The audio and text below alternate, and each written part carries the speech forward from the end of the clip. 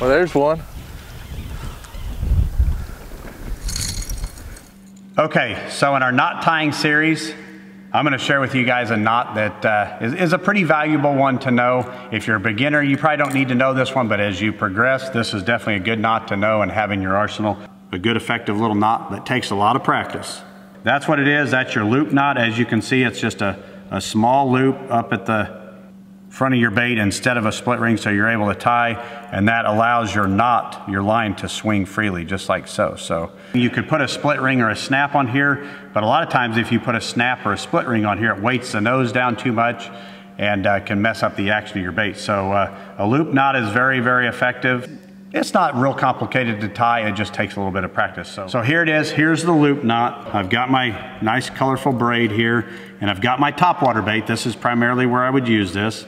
So all I'm gonna do is I'm gonna take my braid and I'm gonna tie one overhand knot, and I'm not gonna cinch it all the way down. I'm gonna make it, I don't know, about the same size, maybe twice the size of the line tie of the hook. Now what I'm gonna do is I'm gonna run that through, like I'm gonna tie it on my bait, and I'm gonna bring that little loop and hit. The trick is it's not pulling this knot tight, because if it cinches down, you gotta start over.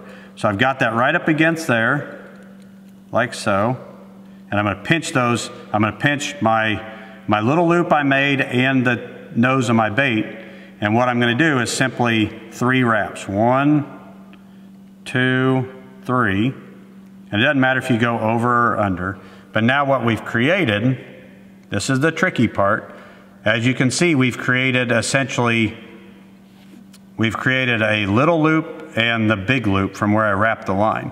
And what the big trick is now is to run my tag end through. You want this loop on the inside. I'm gonna run it through my little loop and the big loop at the same time.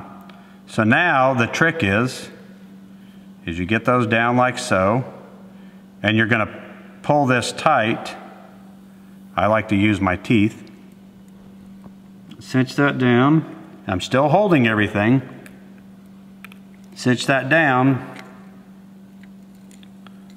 and we've created the loop knot. And now it's important to hold all that stuff together so the loop knot isn't too big.